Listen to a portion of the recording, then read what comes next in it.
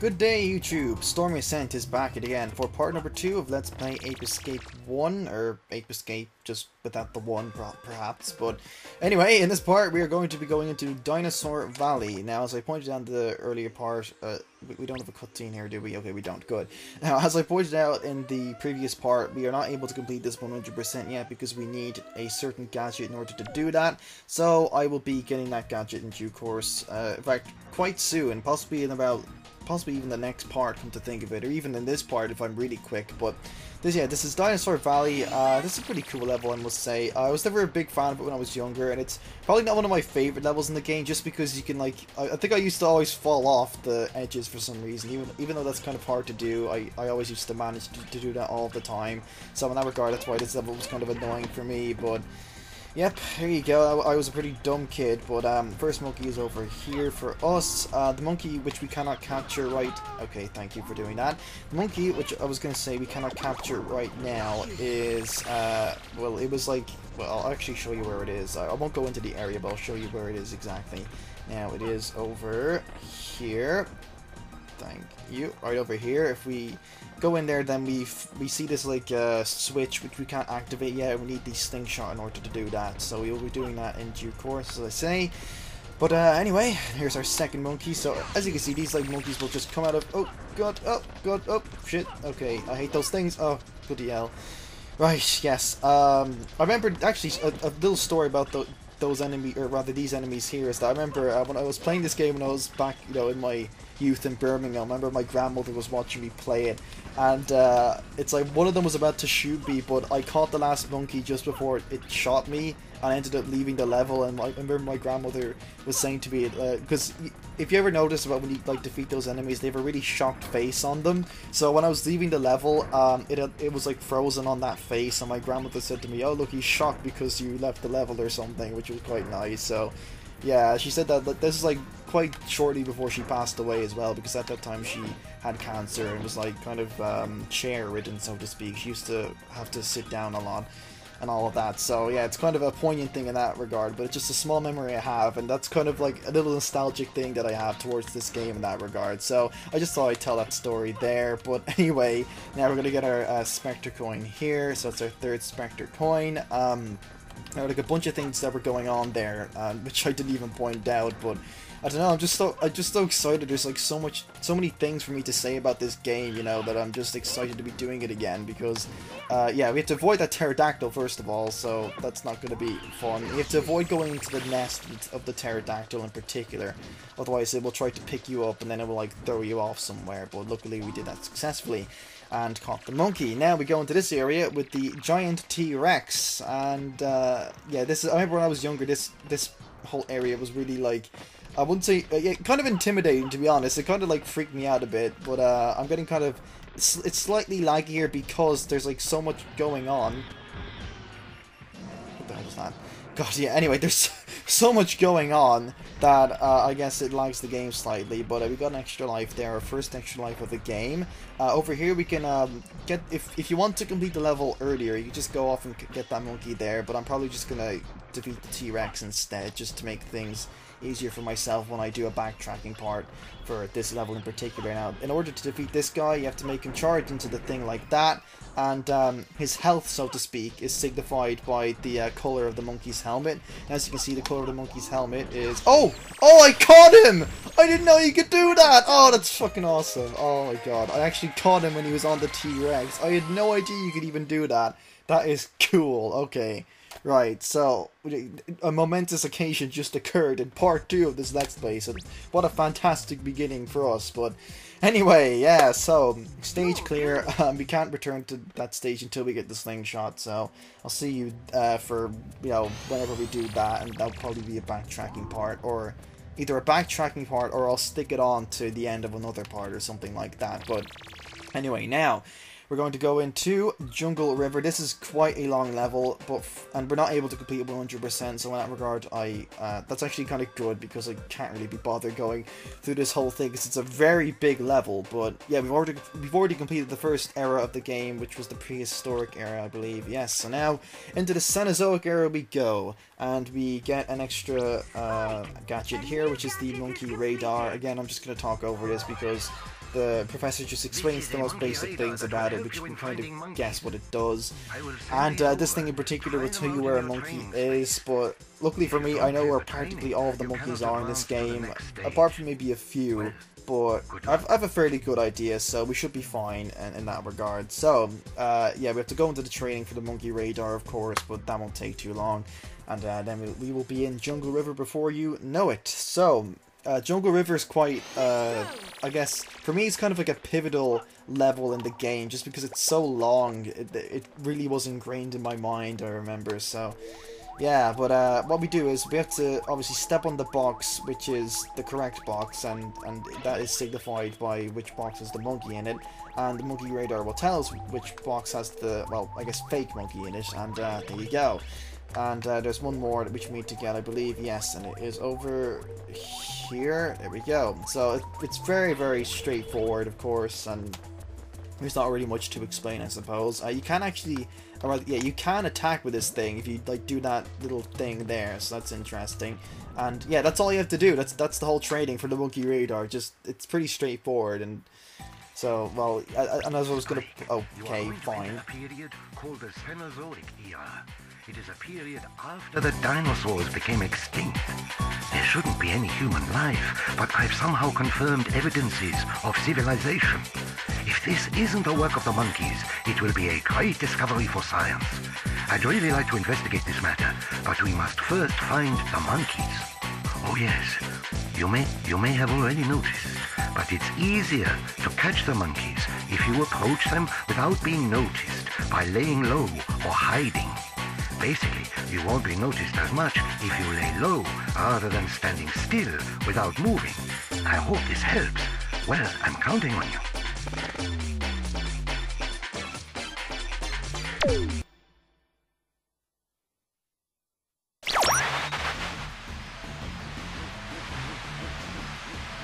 Hi everyone in the lab. How's it going?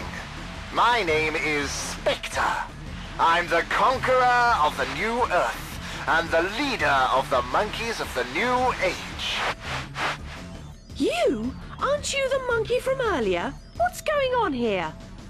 Spectre, aren't you the little monkey that performed at the amusement park? What? He's that cute white monkey that everyone loved. Well, I don't remember. What I can say is that I've acquired distinguished knowledge and great power. I owe it to you, Professor, for inventing the helmet. Listen well, Spectre. It is true that the peak point helmet you've acquired will exert your dormant knowledge when it's worn. It may even make you a genius. However, it is still incomplete and is very dangerous to use right now. I advise you to return the peak point helmet right away. Incomplete? It's a wonderful invention. It's too late now anyway. We've already made a new peak point helmet ourselves. Mine is a special product with increased capacity. Anyway, I'm going to send in my comrades and monsters to various periods to rewrite the history of Earth. No longer will humans be the dominant species. I'm going to conquer the world. Don't try to stop me. I'm going to relentlessly attack whomever tries to get in my way. What are you talking about? Spike will easily catch you all. Right, Spike? Oh yes, Spike. I've prepared a good playmate for you. Buzz! Spike, I've been thinking of settling things with you someday. Listen, I'm going to beat you. And there's nothing you can do about it. Why? Why is Buzz there? And what's happened? You're totally different. Buzz, pull yourself together. Can you hear me? It's no use, Katie. He is being controlled by Spectre. Right you are, Professor. The Buzz you see here isn't the same old Buzz anymore. He has been reborn! Well, everyone at the lab, I will enjoy all of your endeavors. Goodbye! Bloody hell, that took ages to get through all of that, but luckily for me, I should be able to get through Jungle River quite quickly, so the part won't be too gargantuan, hopefully not, but yeah, 6 out of 14 whole monkeys, so that's kind of annoying, but we won't have to complete this level 100% for another while, because we need to have, I think it's the propeller in order to do that, because there's a small area which we need to traverse across, which will be done with the propeller in particular. So, this level, I should probably talk about what happened in that cutscene, but all you need to know is that that little kid who was like following us behind and was like kind of looking up to us before, well now he's our sworn enemy, and that's kind of sad, I suppose. But yeah, I remember I used to hate this level because there were wasps in the level, and I hate wasps, so that was always annoying. But yeah, this is, as I say, quite I would say I was gonna say momentous, but that's not the right word, but yeah, an integral, pivotal level in this game for me, just because it's the first level of the Cenozoic era, and it's definitely so long that, you know, you'll definitely be remembering it. And we got an extra life there just from defeating an enemy. That happens sometimes. I'm not sure that happens after every like 10 or so enemies that you defeat. But I know that does happen sometimes anyway, so that's good. So that's why I always defeat enemies, because I think it depends on how many enemies you defeat. So if it's like possibly every 10 enemies or something, kind of like Spyro with the fodder. If you could, like, if you flame 10 fodder, then you get like an extra life on the 10th go. I think it's the same for this game, or at least something similar, so that's interesting. But anyway, now we caught our first monkey there, who was like hiding in those things, whatever they are, and up here we have a nice 5 chip. We cannot get that Spectre coin right about now. We need the propeller in order to do that, so we will ignore it. And there's another monkey in this area who has a machine gun, so that'll be interesting to catch. I think he's, where is he? Crap. Yeah, it's funny, I played this game so much, but I still am bad at kind of like finding my way through it, so that's yeah, obviously kind of humorous, but at least this level anyway, this level can be kind of hard to find your way through, but as you can see, there are 2 monkeys which hide in those pouch things, so you want to get both of them. So that's 2 right there, and now this is where the monkey with the machine gun is, so I have to be careful with him. Thanks for that mailbox, I didn't really want to hear from you. Now, go over here, carefully swipe this piranha plant out of the way, and now you still can't see us. Oh shit, now he's seen us. Oh god, oh crap. Okay, just screw it. Oh god, that was really bad timing, but luckily we didn't fall off. And thank you. Okay, so yeah, and now we go up here, and we go over here, and there's nothing here, so that's great. I thought that there was like a Spectre coin on top of one of these things, but apparently not. But anyway, now, let's think, we have 3 out of 6 monkeys. I guess we'll go into this area here and see what's in it. I think this might lead out to the actual river part of this area. Yes, it does. And this is where there's like a huge freaky fish, which used to always creep me out. That fish like inhabits this area here, and I remember, as I say, it used to always creep me out when I was younger. So and even now I'm not looking forward to facing it again. Oh god, look at that thing! It's really creepy, I tell you. But anyway, ignoring that, we're gonna go down here instead of to the I guess to the left there. Well, Spike's right, but our left. But yeah, this is the paddle boat which you use to get across the river, of course, and also it's electric proof, or whatever the word for that is. So luckily for us, that fish cannot harm us. I remember, as I said, when I was younger, just getting shocked by that thing was just creeped me out. So yeah, but the reason why I wanted to go over here is because we have a Spectre coin, which we want to pick up, of course. So that's our, what is it, our 4th Spectre coin, possibly? If we check our status, okay, well, that doesn't tell us anything, so that's fantastic. Now, up here, I believe, yeah, there's a monkey up there which we cannot get at the moment. We need, once again, the slingshot in order to get him. So we will come back, well, once we get the propeller, we'll be able to come back and get him. So that will be in a much later part. Now we go down here again, and then we're going to paddle our way to wherever the next monkey is. And of course, it is kind of awkward to control this thing. I remember I used to have such a difficult time when I was younger controlling it. I still do now in controlling this thing. But okay, come on, that's it. Yes, thank you. So you have to use the analog sticks and rotate them backwards, and well, either backwards or forwards, and it will enable you to go, well, in the directions you need to go, of course. And now, and when you try to turn it, it like kind of like just fucks up a bit. So come on. Oh god, this is really annoying. And you can defeat that fish, by the way, if you use slingshot bullets on him. But I won't be, well, obviously I don't have the slingshot now, so I can't defeat him. But anyway, come on, that's it. Almost away from him. Come on. Bloody hell. Okay. Now that's it. Yes, thank you. That took a while, but we're into this area now. And up here we have another monkey, and we can get this one, fortunately for us, and we can get him with the stun club. In fact, can I catch him like that? Okay, no I can't, so I have to knock him down first. So there we go. Thank you, and that is monkey number 4. Now we go down here, and I think I can ignore the paddle boat now, because the fish can't follow us up that stream there, because I don't know why exactly, but I know that it can't, so we just swim away from him as such. And now we go over here, and we'll be using the 360 spin with this stun club, which is quite a useful technique to use, especially for when you have like these like drawbridges like that. So we get all the cookies and stuff here. Thank you. Okay, yep. Now we go into this here, and then we spin that open as such. And then I keep on doing it because I think it makes it so that it stays like that for another few seconds. Well, at least in the other games it does, but not in this game clearly. But yeah, we go over here, catch this monkey here, and that's monkey number 5. And then we come out here, and I believe we get another monkey almost immediately. And then that will be level clear, but obviously not all clear, unfortunately.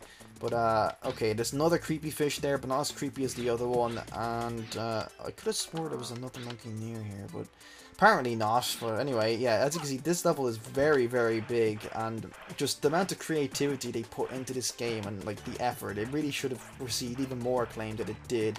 Even though it did get universal acclaim, it still isn't like seen, like, I don't think, in the same kind of regard as Spyro or Crash are. I think Spyro is kind of is on par with it, but Crash I think is a bit better than, in my opinion. But that's just me anyway.